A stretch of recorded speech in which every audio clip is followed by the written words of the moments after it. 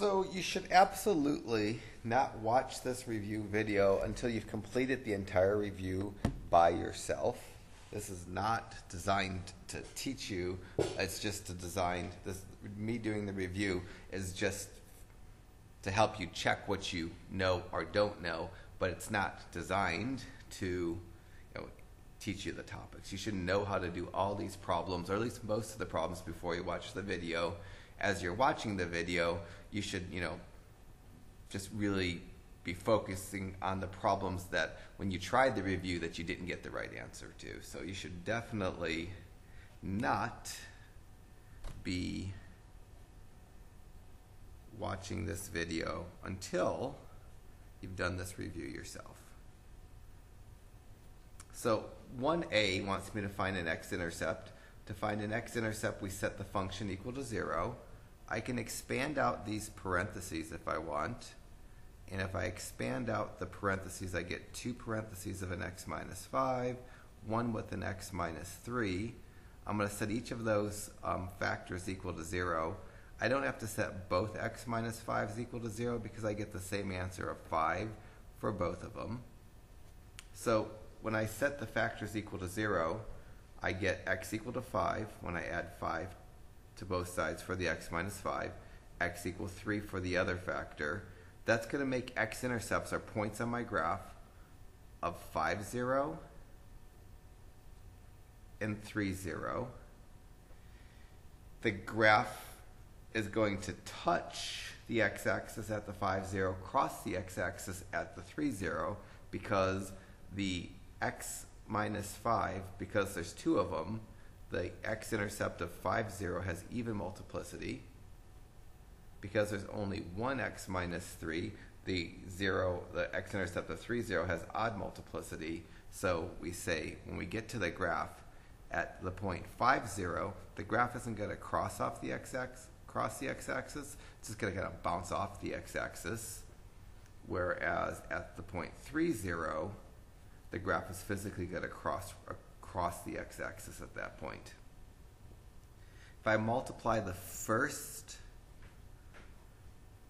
x in each parentheses in the expanded version, I get x cubed. This function, if you zoom your window out far enough, will look like the graph of x cubed. Because this is a third degree polynomial, it could have at most 2 turning points. Always you get one less. The maximum number of turning points is 1 less than the exponent. And then the end behavior I'm going to steal from the graph. I think a standard window will work fine for this problem, but I don't know that for a fact yet. But I'm going to hit my y equals, have a bunch of stuff in there I'm going to clear out. Now I'm going to type x minus 5 squared times x minus 3. I'm just going to do a zoom standard and hopefully not make a mistake. Error. Oh, that I didn't type an x there. Somehow I hit the 8. Now, going to my standard window. I actually think that window is probably suitable for my graph. I might want to narrow the y's a little bit so I can get these turning points a little bit more clearly displayed. So let me just hit my window button, crunch the y's down to the 5s. You don't have to do this, but I think it's going to make it easier when I go to find the coordinates of the turning points. That's probably a better picture. So ultimately I'm going to copy that picture on my graph. There's the x-intercept at 3, 0 where the graph crosses. There's the x-intercept at 5, 0 where the graph touches. That 5, 0 is also a turning point. Before I flip this page, the end behavior, the left side of the graph is going down, so we say it falls to the left. The right edge of the graph is going up, we say it rises to the right. So let me add that for the end behavior, that this graph falls to the left and rises to the right. So about to sketch a graph, and then after I have the graph sketched, I'll label where the graph is increasing and decreasing. So let me just draw a generic axes. I know I have x-intercepts at 3, 0, and 5, 0.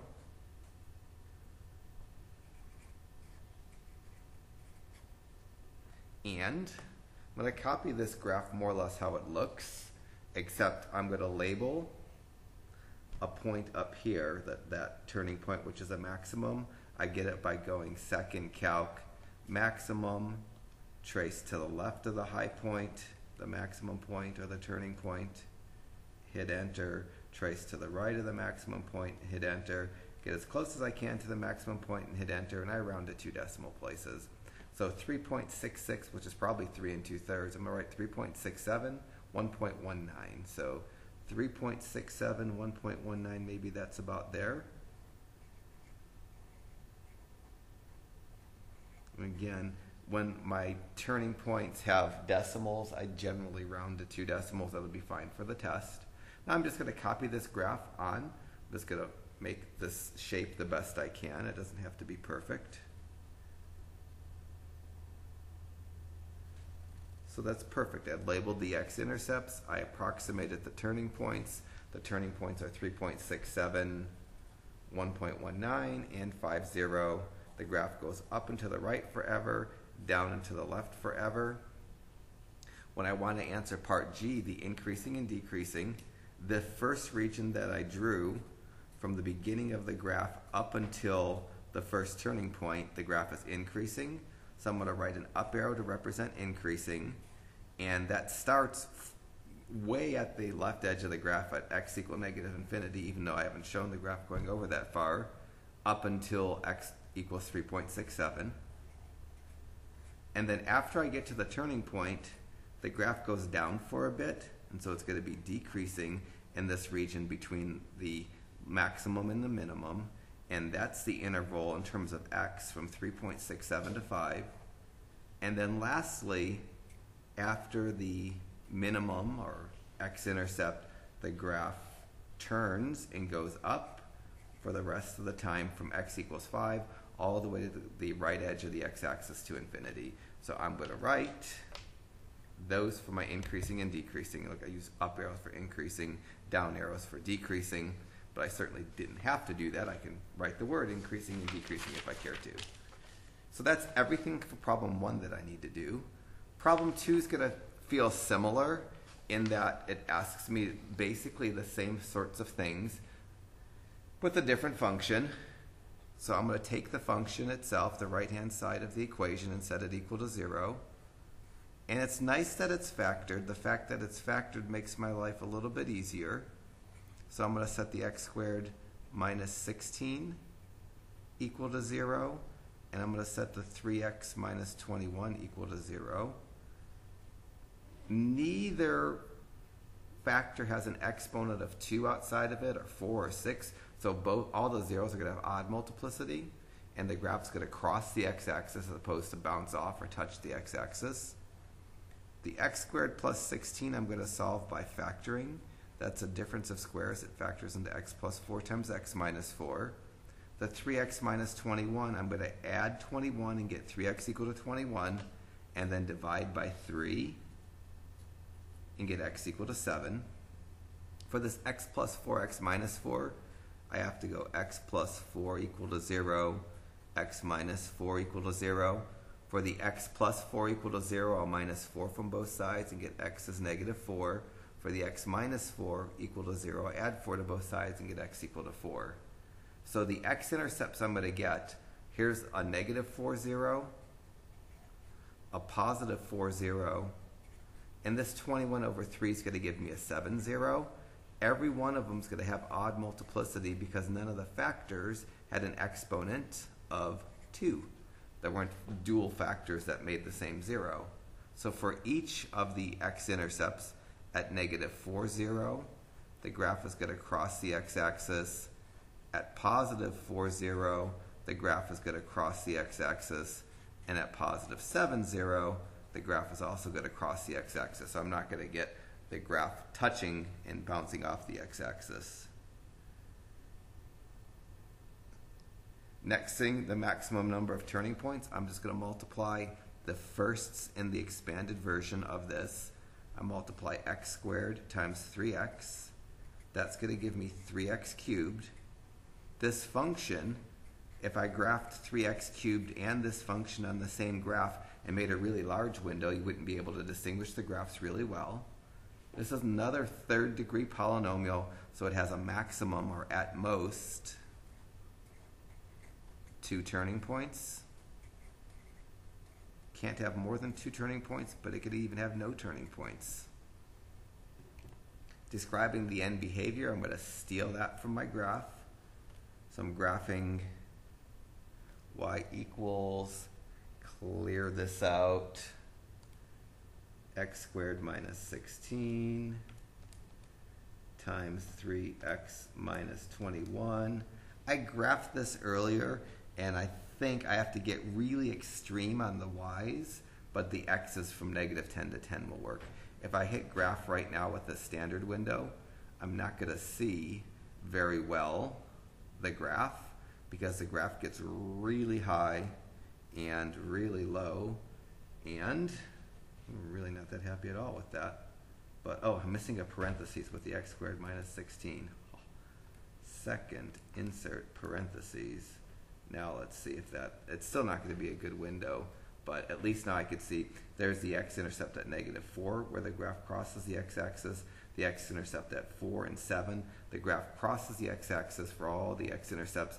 I need to get higher to see the top of the graph, lower to see the bottom of the graph, and I think changing my y min to go down to like negative, oh, it's at negative 64, so at negative 70 or negative 80, and to change my y max, it turns out that I have to bounce all the way up to 400 to be able to see the top of the graph. And when you get to the test, I'm going to give you something that looks like this. I'm not going to give you the graph, but you're going to have axes, and the axes will have numbers on them, and the numbers on the axes will help you identify the window. So I can't barely read this because I have old eyes, but I know because there's a maximum value of 360, a minimum value at negative 64.5, that the window that I set is going to be adequate for seeing the top and the bottom of the graph. And again, you won't have to play with the window. You'll just have to look at the blank graph, look at the numbers on the axes, and it'll help you get your window. So there's a reasonable picture. For end behavior, again, this falls on the left side, rises on the right side.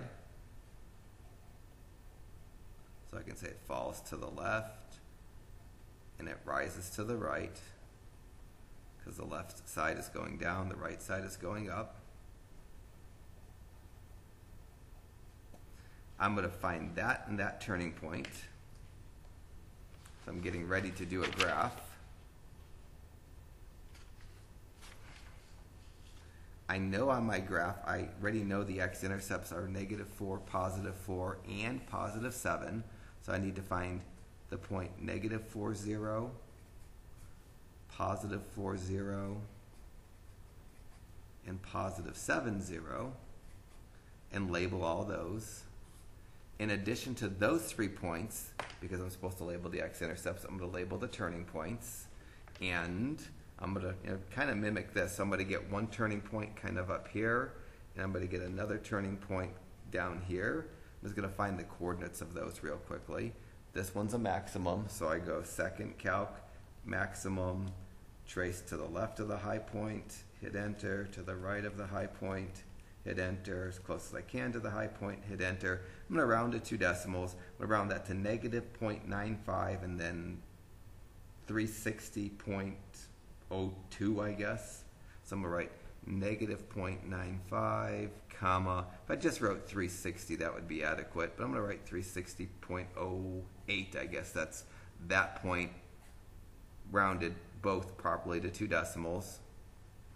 Now I'll find the minimum, second calc, minimum, trace, so I get close to the low point but to the left of it.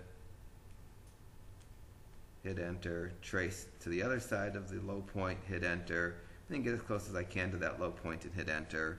And I get like 5.62. So this point's going to be 5.62, comma, negative 64.52. On my solutions manual, I didn't round to 2 decimals like I'm doing here. I'm content with 2 decimals every time, but if you give me slightly less or slightly more than 2 decimals, it's just not that big of a deal. If your rounding is a little bit different than mine, just as long as you have the right feel. So now I'm just going to copy this graph, more or less how it looks, making sure it crosses at the x-axis. Each of the intercepts it crosses as opposed to doesn't touch. And I should probably put arrows at the end of my graphs, but I often forget to do that. But that would be a reasonable picture with or without the arrows meaning it goes on. For the increasing and decreasing part of this, the beginning part of the graph from the far left edge of the x-axis, which is at negative infinity, up until that turning point has an x-coordinate of negative 0.95, the graph is increasing. And then from this turning point, or that maximum, to the next turning point, or that minimum, the graph is going down. And in terms of x, that's the region from negative 0.95 to 5.62. And then the last region from the minimum, or the turning point, that has an x-coordinate of 5.62 all the way to the end of the graph, which would have an x-coordinate of infinity. The graph is increasing. So that would be everything you need to do for number 2. Again, I won't force you to figure out what the windows are. I'll give the windows for you. Another graph. I'm surprised I have 3 graphs on this review. It seems like a little bit of overkill, but we do, so I'll do them. So same deal for number 3. I don't know if it's harder or easier. It's just different. When I go to find the x-intercepts, because it's not factored, I'm going to need to factor it. Still going to set the problem equal to 0. I'm going to pull out a common factor of an x squared. When I factor out that x squared, I'm left with x squared minus 4x minus 21. Still have the equal to 0. I'm going to factor the x squared minus 4x minus 21 to x plus 3 times x minus 7. So I have it equal to 0. I'm going to take each of my factors and set them equal to 0. I'm going to go x squared equal to 0. And to do that, really usually you go square root plus or minus square root. The square root of x squared is x. The square root of 0 is 0. And there isn't a plus or minus 0. Plus 0 is just 0. Minus 0 is just 0. So this gives me an x-intercept of 0, 0. So the first of my 3 x-intercepts is 0, 0. The exponent on that factor was 2, which is an even number. So we're going to say the graph has even multiplicity. And when I go to sketch the graph, at the point 0, 0, the graph is going to touch but not cross the x-axis. For the other 2 factors, the factor of x plus 3, when I set it equal to 0, I subtract 3 from both sides and get x equal to negative 3. That gives an x-intercept of negative 3, 0. There's no exponent with that factor, so there's an implied 1, which was an odd number, so that has odd multiplicity. And at the point negative 3, 0, the graph is going to cross the x-axis as opposed to touch the x-axis. The last factor of x minus 7, when I set that equal to 0, you get x equal to 7. That gives me an x-intercept of 7, 0, again with the odd multiplicity, because there's no exponent with that factor, so there's an implied 1 as the exponent. Or you don't see an exponent, so there's an implied 1. Makes the exponent odd, makes it an odd multiplicity, makes the graph cross the x-axis as opposed to touch. This, I don't have to multiply out to know the answer to part D.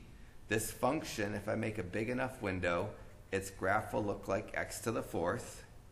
This is a 4th degree polynomial, so I can't have more than 3 turning points. I'm going to say it has at most 3 turning points. So those 2 questions, part C and part D, are easier because it's not factored. Part A and part B are a little bit harder because it's not factored. also would have issues with my windows again. I did the x's at the 10s, the y's at the 400, well, maybe at the negative 500s even. So I need a really extreme window to see everything that there is to see on this. So I'm going to sketch a graph. And again, when you get to the test, I'll have something that looks like this, but blank. You'll be able to look at the numbers on the y-axis. It says 400s. I probably have to really go to the 500s to actually see that. And then on the x-axis, mine says negative 7 to 9. That would probably be adequate. But I'll make the window I'll make the graph on the review for you to sketch your graph, something that has numbers on the x and the y-axis, so you have an idea of where to set your window. So I'm going to graph this function, y equals clear x up arrow fourth minus 4x up arrow cubed minus 21x squared. And then window, it looks to me like I wrote negative 7 to 9, so negative 7, enter, 9, enter. I'm going to make my y's at the 500s. Sketch a graph so I can answer the increasing or the end behavior. And my end behavior on both sides, this is rising. So I'm going to say it rises both to the left and to the right. I'm going to start sketching a graph. I'm going to put my 3 x-intercepts, knowing that the graph is going to cross there at negative 3, 0, touch but not cross at 0, 0, and cross at 7, 0. I can see all that already. I'm going to need to find that minimum point and that minimum point. Let me get this minimum point real quickly. I'm going to go second calc minimum, trace to the left of that minimum point or that turning point, hit enter, trace to the right of that turning point and hit enter, and get as close as I can to that turning point and hit enter. So the point negative 2.07, negative 36.14 is a point that I'm going to have to label, along with the 3 x-intercepts and this point down there that I need to compute. So as I get ready to do my graph, I'm going to label the x-intercepts. The x-intercepts were negative 3, 0. I'm going to call that negative 3, 0, even though it might not really be. 0, 0. And 7, 0. And I just found this point, negative 2.07, negative 36.14.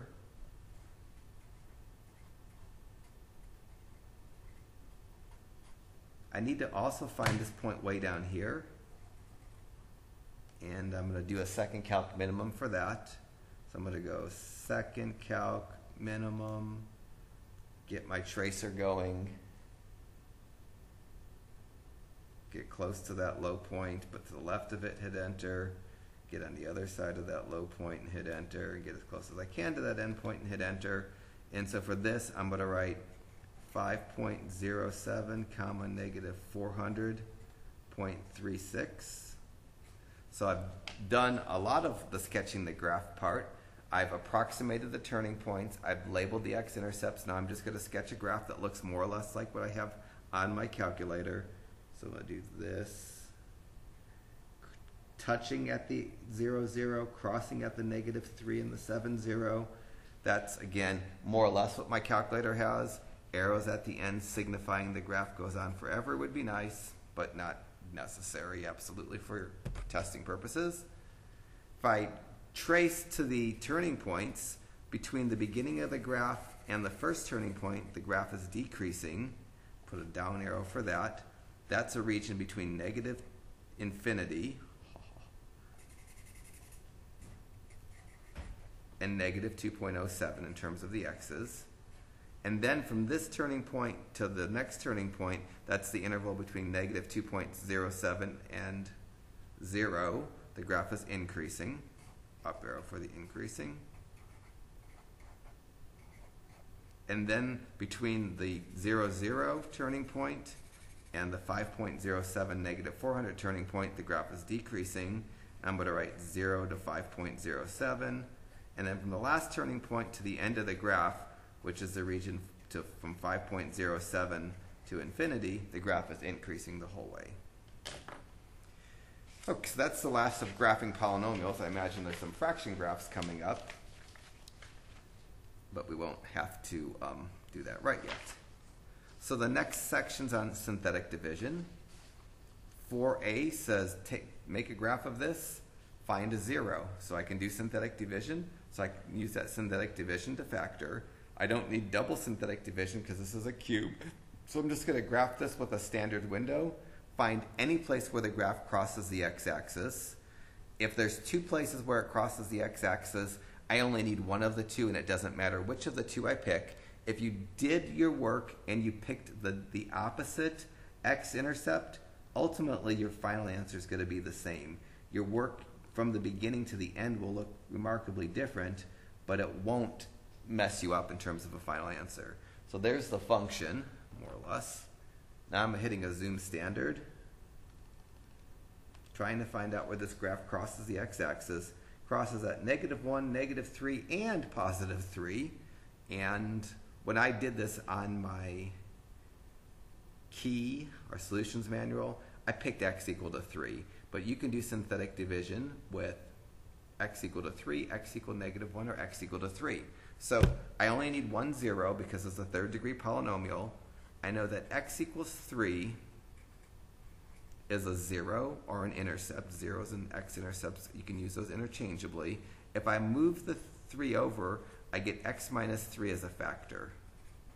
So when I get my synthetic division done and get that remainder of 0, the synthetic division is going to tell me that the answer to the synthetic division times x minus 3 is what this factors into.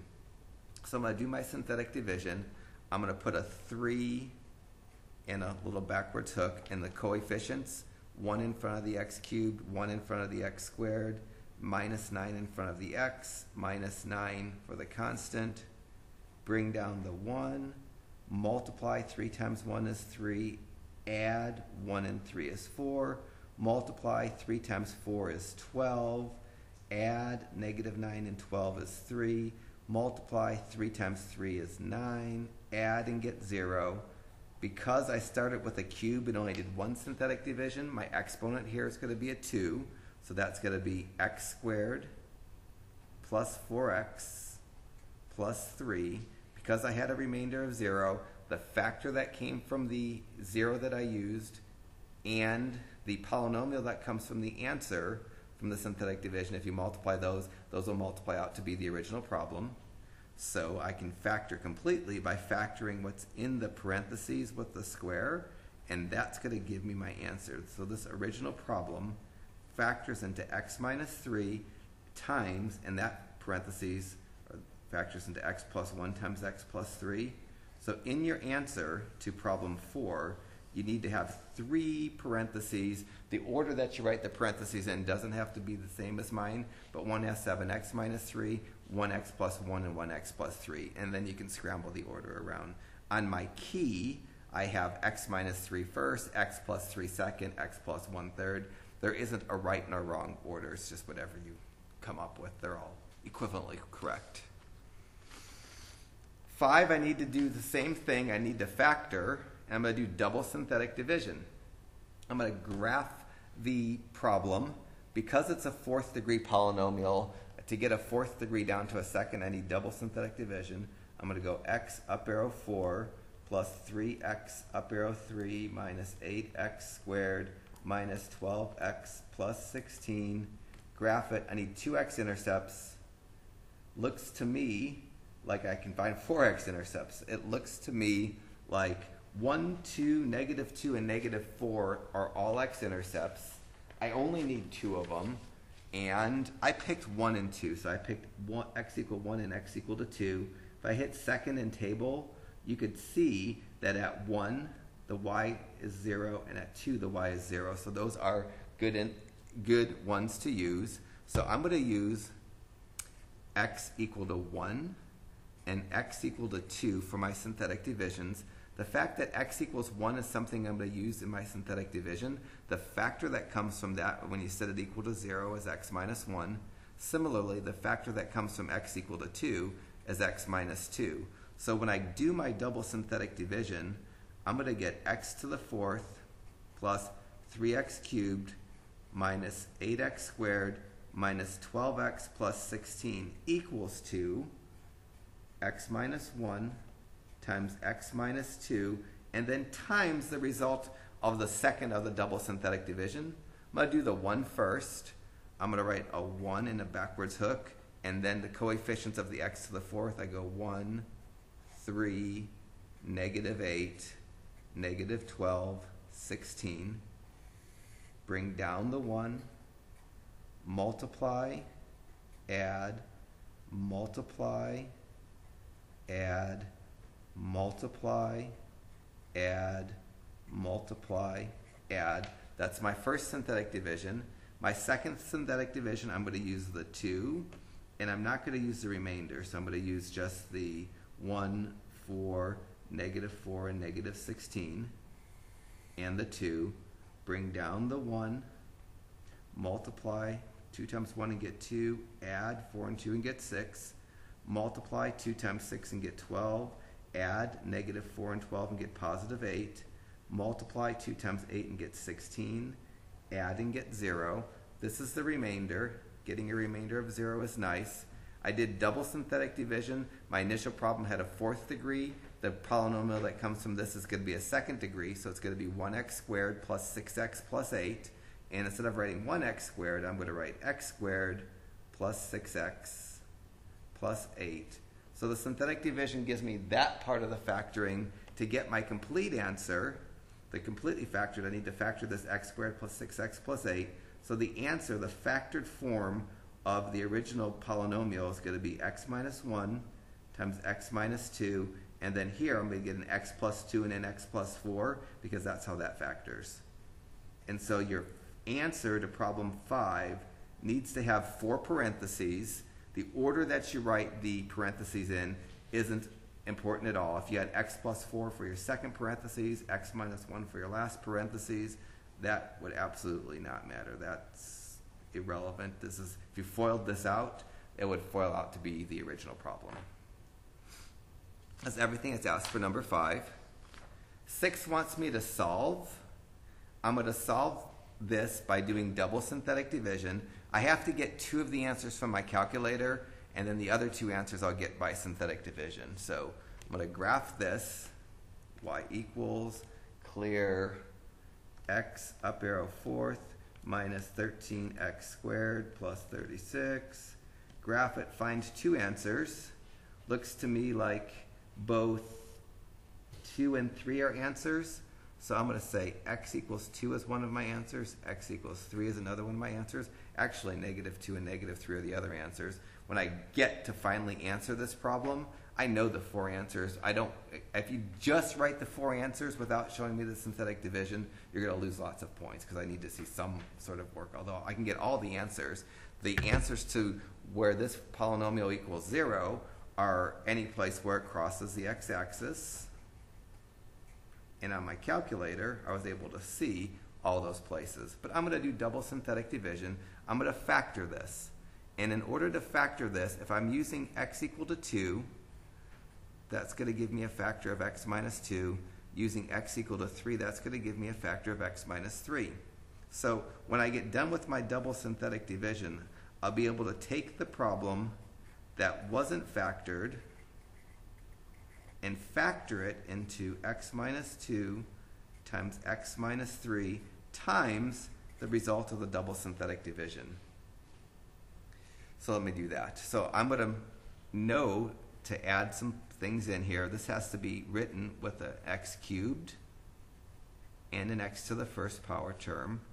Otherwise, synthetic division doesn't work well. You need a spot for every power of x. I'm going to do my first synthetic division with a 2. I'll pull off the coefficients of 1, 0, negative 13, 0, and 36.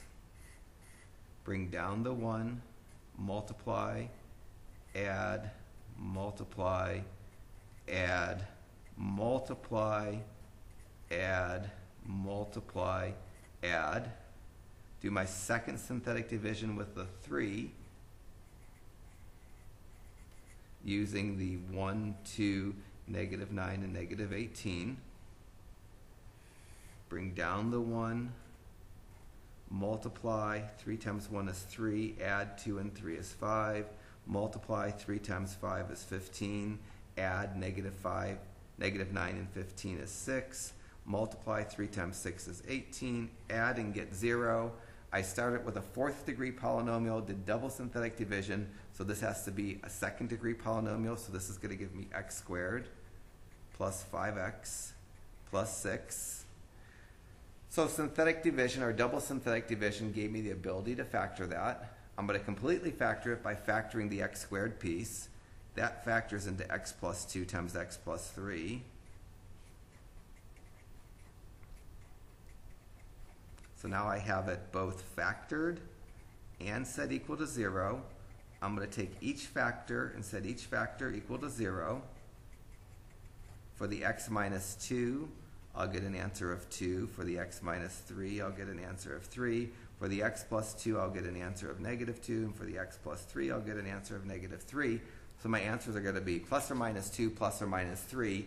You don't have to write the 2's out twice. You could have written plus or minus 2, comma, plus or minus 3, x equals. That would be equivalently a correct answer. If on the test I gave you something that had square roots, fractions are i's for the answer, then you couldn't just get all the answers by looking at your calculator. And that's going to be the case with number 7. On number 7, 2 of the answers have square roots, so you won't be able to get all the answers like you could for this. When I have a 4th degree polynomial, I expect to get 4 answers. In problem 7, because I have a 3rd degree polynomial set equal to 0, I expect to get 3 answers. Just like I did for the last problem, I'm going to get a starting point. I only need 1 because this is a cube. If there's a square, I need 2.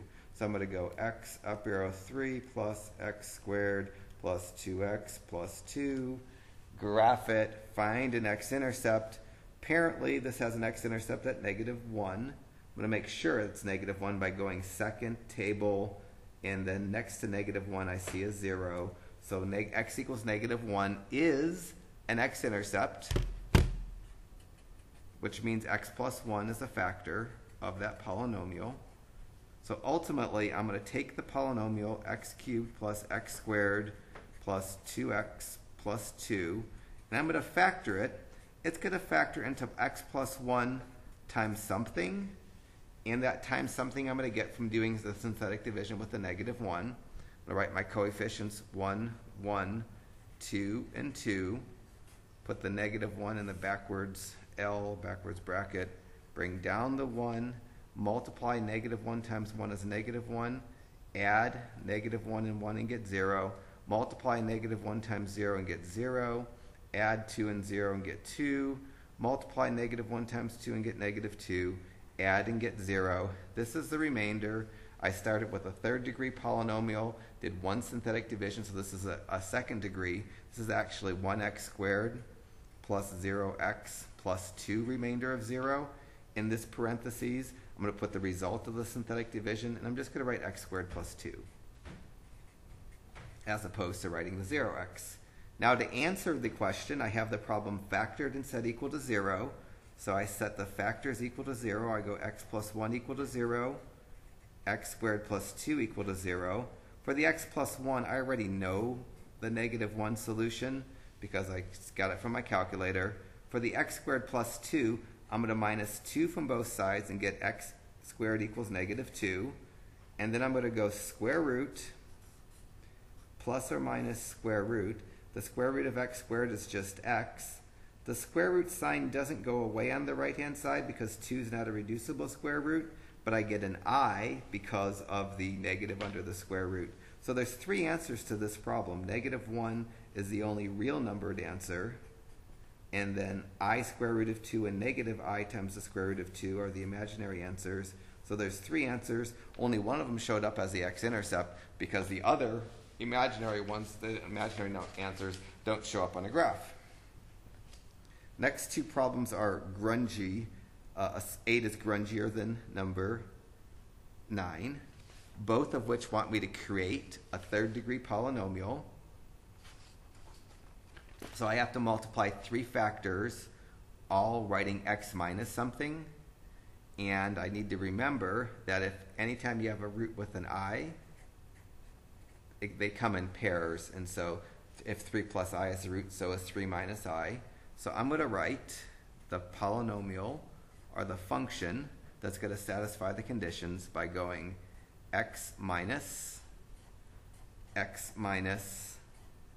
and x minus. And what I'm going to subtract is each of these. And I'm going to do the i's first just to get them over with. So I'm going to go x minus 3 plus I, x minus 3 minus I, and x minus a negative 2. I'm going to get rid of all the orangey gold parentheses that I wrote. It's going to give me x minus 3 minus I times x minus 3 plus I times x plus 2. Foil out the first parentheses, so I'm going to do this. I'm going to leave the x plus 2 alone, and I'm going to get something to write in front of the x plus 2. That's what this chunk multiplies into. Lots of multiplication to do that. I'm going to start taking the x, multiplying it by the 3 things in the middle parentheses. So I'm going to go x times x, x times minus 3, and x times I. This gives me x squared minus 3x plus ix. Now I'll work with the minus 3. I'll go minus 3 times x, minus 3 times minus 3, and minus 3 times I. Minus 3 times x, I write a minus 3x. Minus 3 times minus 3, I write a plus 9. Minus 3 times I might write a minus 3i. Now I'm going to work with the minus I. I'm going to go minus I times x, minus I times minus 3, and minus I times I. Minus I times x, I'm going to write as a minus ix. Minus I times minus 3, I'm going to write as a plus 3i. And minus I times I, I'm going to write as a minus I squared. A lot of the I pieces cancel. This ix and that minus ix cancel. And this plus 3i and that minus 3i cancel. So what doesn't cancel is an x squared minus 3x minus 3x plus 9, and then minus I squared, which I'm going to write as minus a negative 1 because this I squared is equal to negative 1. I'm going to simplify this, write that in the parentheses next to the x plus 2. The x squared is not going to change. The 2 minus 3x's combined to be a minus 6x. And the 9 minus negative 1, that double negative goes to plus. That's 9 plus 1, which is 10. So I get x squared minus 6x plus 10 times x plus 2. I'm going to multiply this out by taking x squared, multiplying it by each thing. So I'm going to go x squared times x and x squared times 2. That's taking the x squared by those 2 things. That gives me an x cubed plus a 2x squared. Now I'm going to take the minus 6x and go minus 6x times x minus 6x times 2. Minus 6x times x is minus 6x squared. Minus 6x times 2 is minus 12x. Now with the 10 times x and 10 times 2. 10 times x is plus 10x. 10 times 2 is plus 20. I'm going to combine like terms. That's going to be my answer. So the answer to problem 8 is going to be f of x equals, the x cubed is going to stay. Those 2 terms, the exponent doesn't change, but the coefficient changes. 2 minus 6 is negative 4, so I'm going to write a negative 4x squared. These 2 terms, the x isn't going to change, but the number in front of the x will change to negative 12 plus 10, which is negative 2. And I'm going to bring down the plus 20. So I claim that's the answer. Easy to check by taking any one of the initial zeros and plugging it in for x. I'm going to plug 3 plus I in for each of the x's and do that on my calculator and show you that I get 0. If when I plug 3 plus I in for the x's I don't get 0, then I've messed up. So I'm going to go 3 plus I quantity cubed. This isn't part of the solution, this is just checking. Minus 4 times 3 plus I squared minus 2 times 3 plus I plus 20. So I've entered the problem replacing the x's with one of the zeros, 3 plus I. If when I hit enter I see something other than 0, I've made a mistake. If I see 0, I'm probably right. To be 100% sure that I'm right, I'd also have to plug negative 2 in and 3 minus I in. That takes too long, and usually if you get one of the complicated ones right, you're right. And this is the ugly, ugly notation. This means move my decimal 12 places to the left. I get a decimal, 11 zeros, a negative number, a decimal, 11 zeros, a 2, and then an I. And because my calculator doesn't really do work with I, it does regular work. It does some sort of algorithm that approximates the work with I. That, when you see the E with a negative exponent, with a large negative exponent, that's equivalent to 0 for my calculator. Let me just do the negative 2 first to make sure that that won't give me anything funky. So I'm going to go negative 2, up arrow 3, minus 4 times negative 2 squared minus 2 times negative 2 plus 20. And when I do that, I get the perfect 0. And because my calculator doesn't really do I's like we would do I's by hand, sometimes you get these E's with negatives, which we have to call 0 even though they're not perfectly 0. It's because my calculator is flawed a little bit. So 9's a lot easier because I don't have that ugly roots.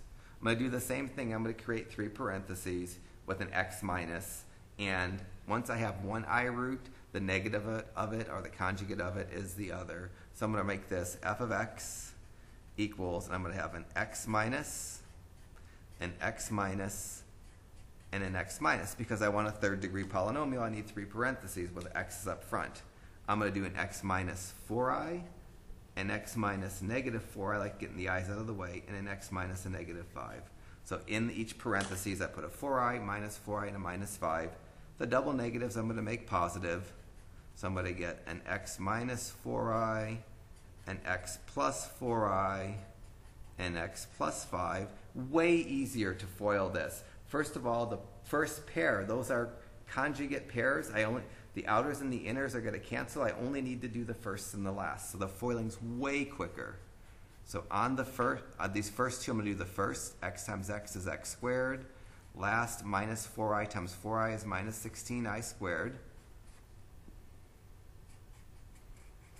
And then this minus 16i squared is going to be a plus 16 because it's really minus 16 times a minus 1, which is plus 16 because I squared is a negative 1.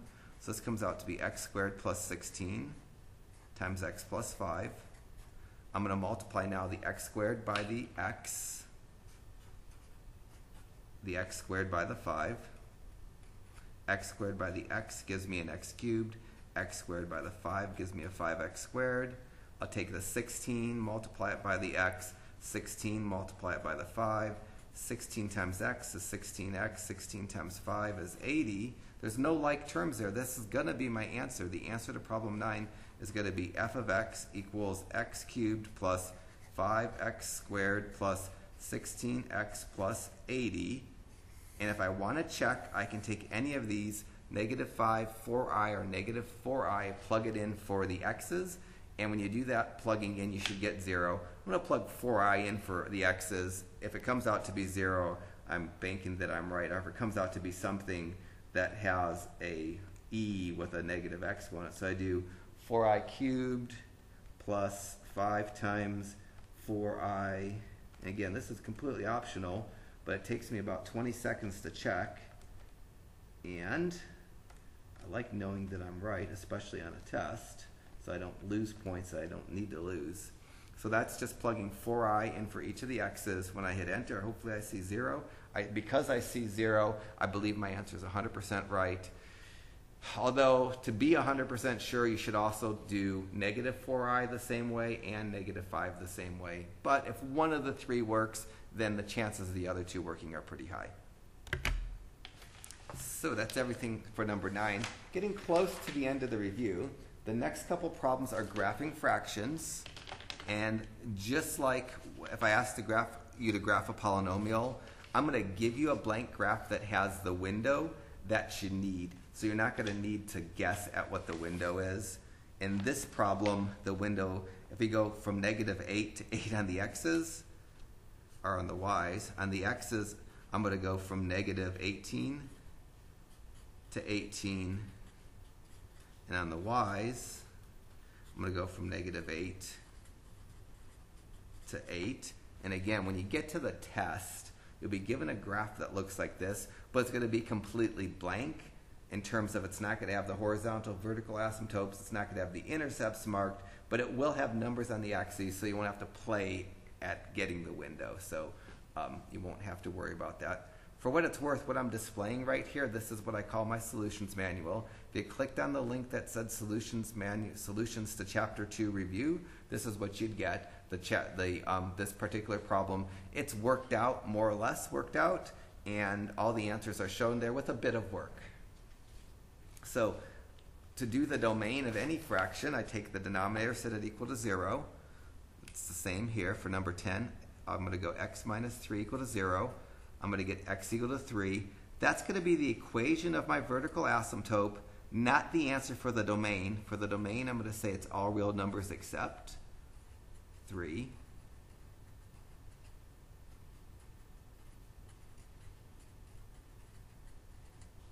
And then in terms of a graph, when I start to do the graph portion of this, that means I'm going to find 3 on the x-axis, and I'm going to draw a dashed vertical line.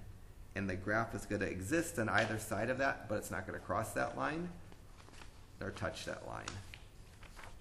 Next thing, horizontal asymptote. I take y equals, take the highest power x term in the numerator, divide it by the highest power x term in the denominator. Best situation is this, when the x's cancel. Here the x's cancel, and I'm left with y equal to 2. That's going to be the horizontal asymptote. So on the graph, I'm going to find 2 on the y-axis, draw a horizontal line through it. It'd be nice if I labeled this vertical asymptote x equal to 3 and the horizontal asymptote y equal to 2. It's not a horrible thing if you don't. X-intercept, take the numerator equal to 0. Then we go 2x plus 6 equal to 0. Subtract 6, get 2x equal to -6. Divide by 3, get x equal to -3. So the x-intercept is going to be -3, 0. When I go to graph this, I'm going to mark that point, and I'm going to write a coordinate next to it. Y-intercept, plug 0 in for x. I get f of 0 equals 2 times 0 plus 6 over 0 minus 3. That's 6 over minus 3, which is minus 2. The y-intercept is going to be the point 0 minus 2. That's all I have to do by hand. Now I'm just going to sketch a graph of this function using that window, and I'm going to copy it in. So I'm going to take the function y equals clear, parentheses 2x plus 6 divided by parentheses x minus 3. Set my window -18 to 18, -8 to 8, hit a graph, and copy what's on there. Again, if I want to show the asymptotes, it's easy to show them. For the y asymptote of 2, if I just type in the number 2, it'll show that one nicely. To get the vertical asymptote, I have to do some trickery because I can't draw a vertical line because it's not a function. If I did 1,000 times x minus 3, that will mimic the vertical asymptote, but not really be it. And so that's what I'm going to copy onto my paper, making sure my graph physically goes through the x and the y-intercept. So my graph is going to look, something. This is not necessarily perfect, but it's definitely close enough. Something like that would be fine. And putting arrows at the ends of these regions, signifying the graph doesn't end, would be even better. So there is a picture that's suitable. I have everything labeled that I want to label. I have the vertical asymptote, the horizontal asymptote, the x and the y-intercepts, and the rest of the graph kind of drawn reasonably well. Okay, so that's the end of that.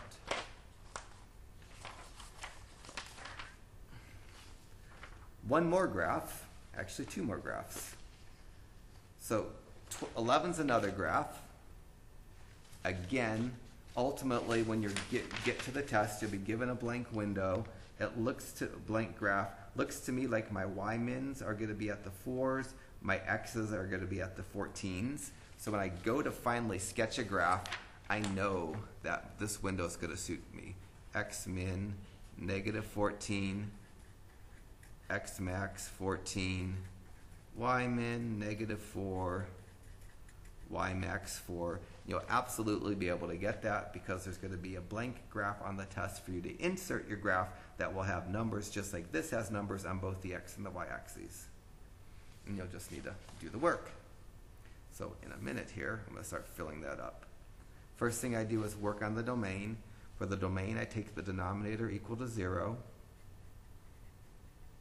This factors into x plus 7 times x minus 3 equal to 0. I'm going to set the x plus 7 equal to 0 and the x minus 3 equal to 0. The solution actually gives me the equations for the vertical asymptote, x equals negative 7 and x equal to 3. For the domain, I'll say the domain is all real numbers except negative 7 and 3. I can draw these on my graph, and then again, it doesn't have to be perfect. I'm going to estimate negative 7 on the x-axis and 3 on the x-axis and draw my dotted vertical lines. It's nice doing them dashed so you can tell they're not the axes, and it's nice doing them in different colors as well so you can tell they're not the axes, but it doesn't matter. The dashed part is probably more important than the multicolored part. Next thing, horizontal asymptote. I write y equals highest power x term in the numerator is the x. In the denominator, it's the x squared. This gives me x over x squared. I cancel one of the x's.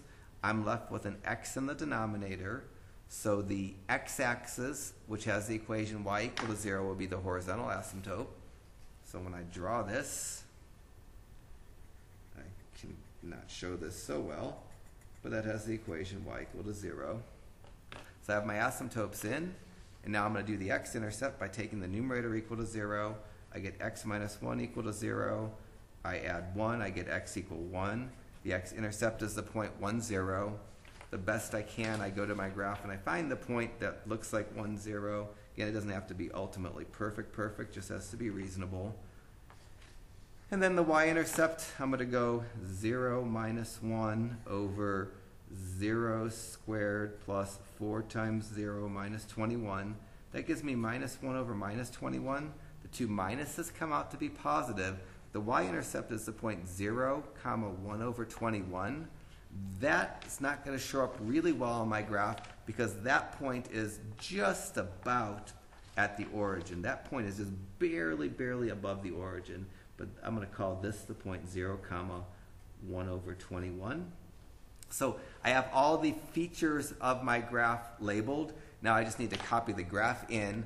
I'm going to use those windows, that window. So I'm going to go y equals clear, and I'm going to go parentheses x minus 1 divided by x squared plus 4x minus 21. Make my window negative 14 to 14, negative 4 to 4. Hit my graph. That's not showing any of the asymptotes. The y equal to 0 is the x-axis. I can't really show that. But I could do 1,000. I could do this. I could go 1,000 times x plus 7. It gets something that mimics the x equal to negative 7. And do 1,000 times x minus 3 and get something that mimics the x equals to 3, just so you could see those vertical asymptotes on there. And so that would be a reasonable picture. So I have a bottom left, a middle, and an upper right portion of the graph. I'm just going to copy those regions. So the bottom left, I'm going to write something like this. And then the upper right, I'm going to do something like this. Maybe arrows would be nice. And in the middle, I'm going to do something that goes through the intercepts. So it's going to go something like that, I guess. And again, this is probably not perfect, but I'm not striving for perfection here. This is good enough. If you get to take a calculus class, you're going to use calculus to kind of fill in the details of the graph, and you'll do much more advanced things. But the basics of what we're doing here, finding the vertical, horizontal asymptotes, x and y intercepts, that will be a constant in calculus. But in calculus, getting the graph, you're not going to just steal it from your calculator. But you use calculus to figure out how to do the rest of the graph. Last graph, number 12. The domain, I set the denominator equal to 0. When I solve that, I get the equation of the vertical asymptote, x equal to 5, but not the answer for the domain. For the domain, I write all real numbers except 5. So I'm going to show that on the graph. And again, I'll look at my answer to figure out what kind of window I'm going to be needing here. And this is a pretty extreme window. I have the y's at the negative 250s, the x's at the negative 19s. So when I go to do my graph, because of the slant asymptote, the windows need to be kind of exaggerated.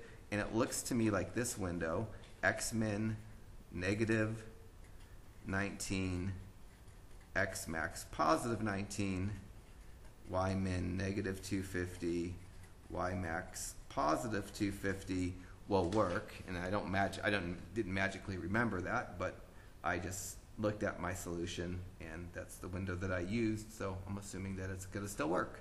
Although I use a different program to do this graph than my calculator, and it's a little bit better than the calculator, but it still should work fine. So on my graph, I need to show the vertical asymptote at 5. I'm going to find 5 on the x-axis, draw a dotted vertical line through it. I like using color and dashes. That's the beginnings of my work. Next thing I do is the horizontal asymptote, but this is actually a slant asymptote. I do 2x squared over x. That's 2x over x. The x's in the denominator cancels, but I'm left with a non-fraction. That's the equation of my slant asymptote. Those I usually wait to graph until I get the window, because if my x and my y axes don't have the same scale, they kind of get distorted. If you went to graph that, you'd graph it probably having your x min, x max, y min, and y max be the same numbers, and then your graph would be okay. But because my y's and my min and max is so different than my x min and max, it distorts the slope of this line. So I won't worry about that for a second. For the x-intercepts, I have to take the 2x squared plus 7x plus 5 and set it equal to 0. I'm going to bottoms up factoring this. And the bottoms up factoring, so I'm going to factor 2x squared plus 7x plus 5. I'm going to multiply the 2 and the 5 and get x squared plus 7x plus 10. Factor that into x plus 2 times x plus 5. I started off multiplying by 2. I'm going to divide by 2. I'm going to get an x plus 1 and a 2x plus 5. So ultimately, I need to be able to have some skills in factoring, and bottoms up is a nice skill. If you didn't already know how to factor that, this is properly factored. Now that I have it factored and set equal to 0, I'll set the x plus 1 equal to 0 and get x equal to negative 1. That's going to give me an x-intercept at negative 1, 0. I'll set the 2x plus 5 equal to 0. I'll minus 5 from both sides and get 2x is negative 5. Divide both sides by 2 and get x equal to negative 5 halves. And so that's going to be my other x-intercept, negative 5 halves, 0. I'm going to mark those, negative 1 and negative 2.5, kind of estimate them. So this is going to be the point negative 1, 0. And this is going to be the point negative 5 halves, 0, or negative 2.5, 0. I wrote decimals there. I'm content to do that. The window that I'm using isn't going to do a real nice job here. So I'm going to do double window. I'm going to zoom in on this region to figure out what happens here, like I did in a few of the homework problems, and then I'll go back to the window that I was going to show for my final answer. Y-intercepts, plug 0 in for the x's. I'm going to go 2 times 0 squared plus 7 times 0 plus 5 over 0 minus 5 That's going to give me a 5 over minus 5 because the pieces with the zeros cancel out. 5 over minus 5 is minus 1, so the y-intercept is 0, minus 1. And then I'm going to do a partial graph just to see what's happening right here. The window, if you look at the graph that I have in my key, the graph, you can't tell what's going on around the origin at all. That's because this window is so spread out from the origin. So I'm going to type the function in, do 2x squared plus 7x plus 5 divided by x minus 5. And I'm going to do a really tight window. I'm going to go, I'm going to go like x's from like -3 to 6 so I can get the vertical asymptote in there. And the y is really tight, maybe like -2 to 2.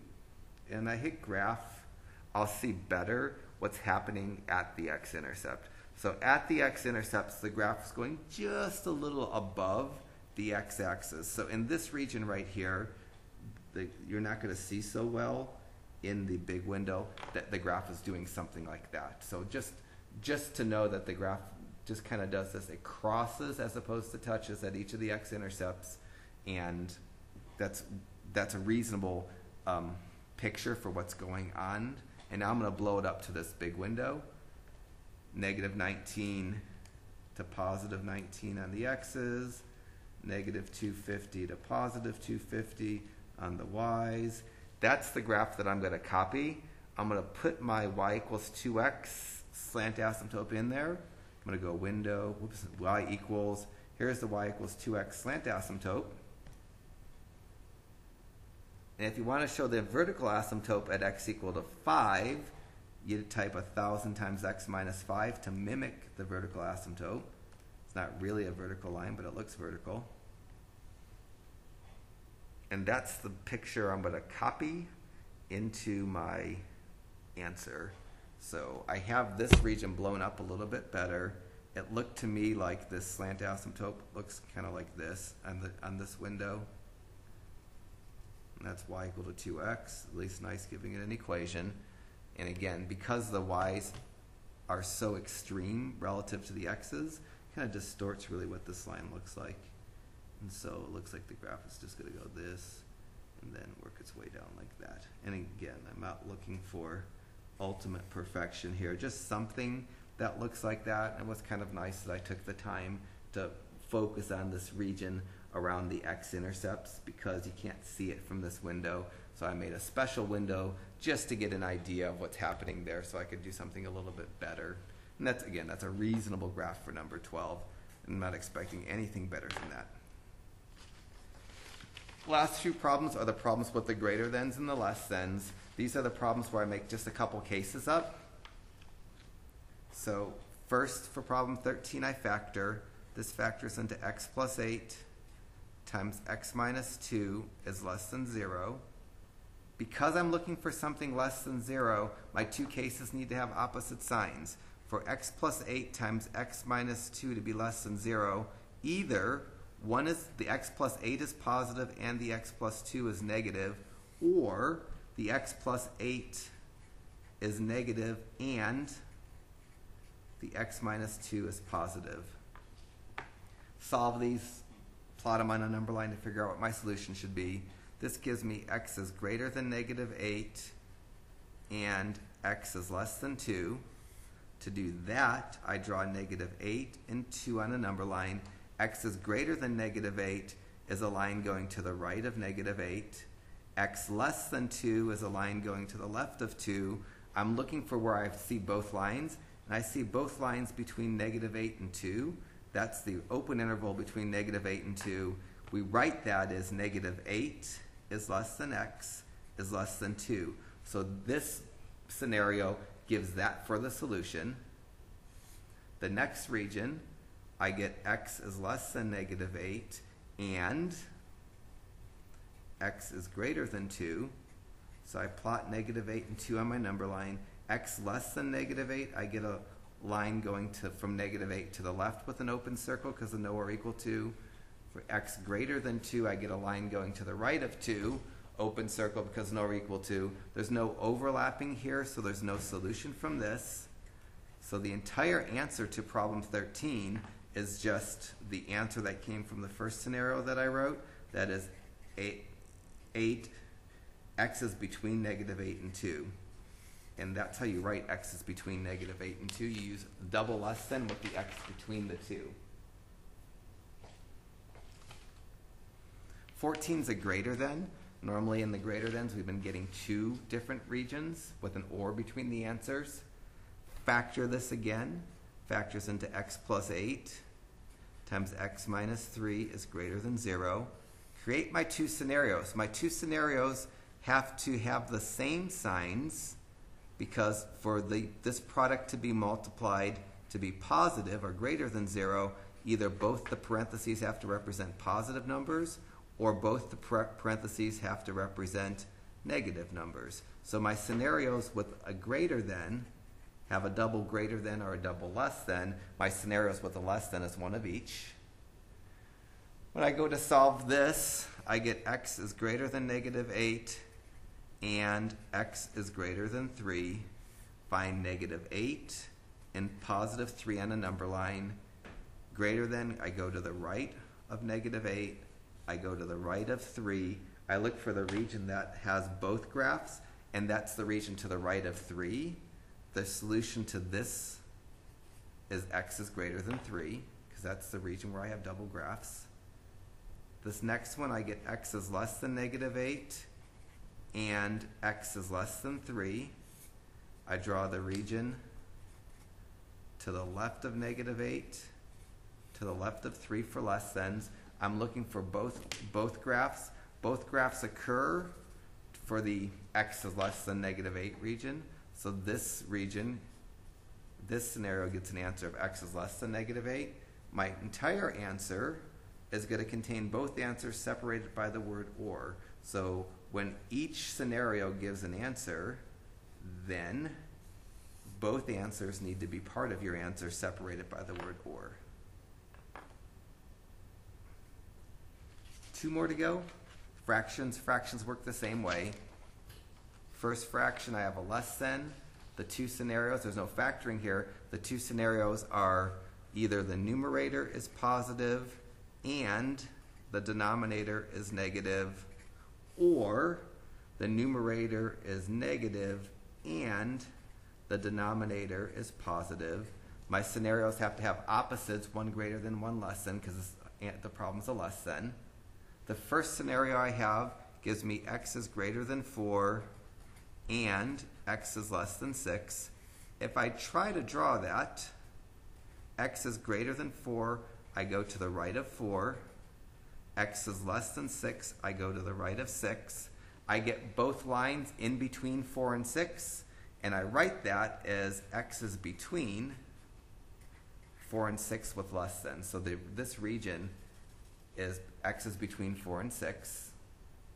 The second scenario is going to be a no solution because I get x is less than 4 and x is greater than 6. Put 4 and 6 on my number line. X is less than 4, I go to the left of 4. X is greater than 6, I go to the right of 6. The graphs don't intersect, so there's no solution for that part. The answer to problem 15 is just the answer to the first scenario, is 4 is less than x is less than 6. If you wrote just the open interval with round parentheses, 4 to 6 like that, that would be okay as well. Last problem. 16, I have a fraction that I want greater than 0. No factoring to do, but I do need to create two scenarios. The two scenarios will have the same signs, either both greater thans or both less thans, because when I'm dividing, if I divide two positive numbers, I get a positive, or if I divide two negative numbers, I get a positive. So my scenarios are that. And then I'm going to graph each of these. Each one of these is going to give a solution. And I'm going to write an or between the two solutions, include both solutions in my answer. So this gives me x is greater than negative 4 and x is greater than 2. When I graph that, I graph negative 4 and 2 on a number line, go to the right of negative 4, go to the right of 2. My solution, where I have both lines, is the x is greater than 2 portion of the graph. So the solution to the first scenario, them both being positive, is x is greater than 2. Second scenario, I get x is less than -4 and x is less than 2. If I graph them, I go to the left of -4, to the left of 2, because less than's to the left. I get overlapping in the x is less than -4 region. I get both graphs appearing in that region. So the answer to that region is going to be x is less than -4. My answer is going to take those two inequalities and put an or word between them. And that would be the answer to problem 16. So that's the entire review. Hopefully it went moderately well. The test can't have anything on it that isn't like something on the review.